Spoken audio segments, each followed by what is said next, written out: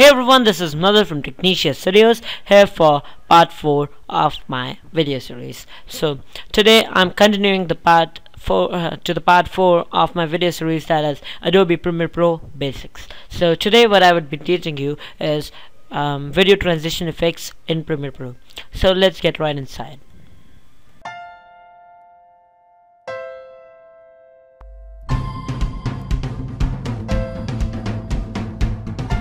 So first of all, you need to know what transitions are. So transitions are like the effects that are used to go from one video to other, that is to switch from one clip to other, or you can say like switching from one track to other.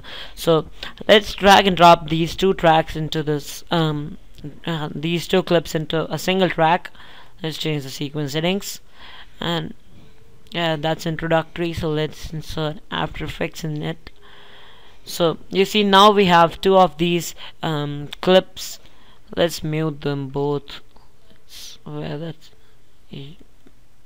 Yeah, we have muted this track so it would not play up. So basically what we need to do is, like, you see now when we like play this, it just goes from directly from one to other. So we need to add that effect, like changing from different, like basically all of the effects are similar to add, but they do different things. Like they are similar to do editing in that, like basically like time settings and doing settings inside that. So when you need to go to insert video transitions, just go to effects in the lower menu, in the effects tabs, then go to the video transitions menu, and then you have these many categories like 3D motion, dissolve, iris, map, page peel, slide, special effects, like stretch, wipe, and zoom.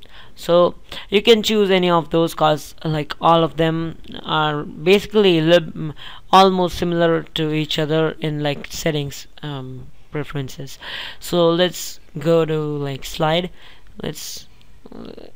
I'll show you about slides. So let's see which type of slide do we want, or let's take, yeah, we can take simple slide. And when you drag and drop it, like you can in that one you can like drag and drop into this effect controls also, but as these are transitions, so you need to drag and drop them onto like two clips, where one clip is ending and second is starting. So like this place, it will change into a little bit of black colored arrow with a little bit of like a rectangle which has a diagonal and a line going through it. So drag and drop into here. Okay, insufficient media, the transition. If this comes up, just press OK. It can be caused by the like video you have added. So let's go to the ending of this. Yeah, so you see this is the transition which has been added. So you can also see like a base, a very small and very like light faded line going through it, going upwards. So that is the transition, transition completion. So let's click on this. So when you click on the transition, like the slide transition, this comes up. So here you have like this is the introductory, this is After Effects, and this between is our transition. So you have these A and B clips which can be like see how, and this shows Caro XLP is now playing. Leave that. So it shows like how the transition would be done, like from A to B. This is the start point. For the starting would be like you can start from this, then the transition would be a little bit different. Like it will just in the starting of this, it would come up to this, and it would not look realistic. So to make it look realistic, let's do it 0, and this would be 100. So it can be also done like 50%, but that's up to you. Like it sometimes look prettier also, like it looks good. But so you see this, like when it comes into the middle, it directly jumps to the back. So we'll be using like full 100 for this. So we also have the duration. This duration is dependent on the frame rate you choose. So in this video, like I have chosen, I guess, 30 frames per second. So if I increase to like 29, after 29 it would just turn up to 1 second. So it's like yeah, that's it. So if you choose like 60 frames per second video that has 60 frames per second, and you change that, so like then it would be like, it would not go till 29, it would go till 59 and then go to 1. So that's a little bit division of the time, like in frames.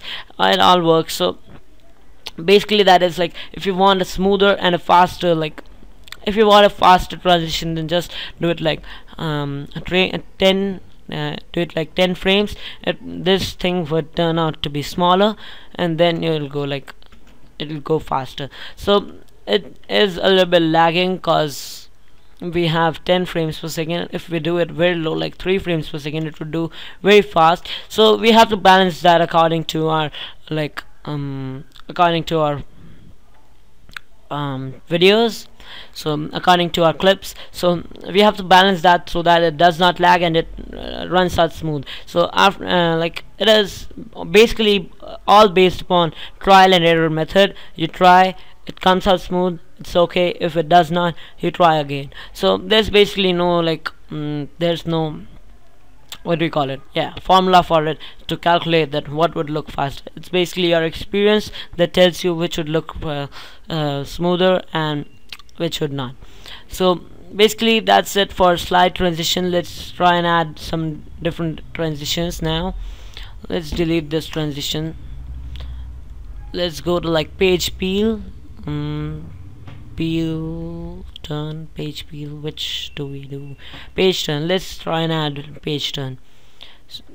So it shows insufficient media. This transition will only contain, like, that's happening due to my clips. It will not happen in yours. So now first of all, you can see the transition, like it would happen like this. You can get an idea what would happen. You can change the duration times, you can change the alignment. You have this show actual sources, which should make the actual sources come up instead of these A and B. You have the reverse, which should reverse the transition, like it was starting from this side, it will go to this side. So basically now you get to know, like it has almost the same thing. Like you have this A and B over here, start and end points, alignment, duration, and they show actual sources and reverse. So this is basically for all the things that are available for like all the video transitions. This is like mostly most of the basic transitions contain these this only. Like you have to choose the start and end points, you have to choose the duration, and you're ready to go. You have the transition between your frames. So you can see this looks pretty nice as compared to the earlier one. So you have pretty different neat transitions, which would come to know which you would come to know only after you try. So go ahead, after watching this video, just go ahead, open up Premiere Pro and just start practicing this. So like take up your any of the 2 clips. If you don't have any clip, download it from YouTube or any other site. So like get 2 clips, start practicing. So thanks for watching. Stay tuned in TechniciaStudios, and remember my words, practice. Thanks.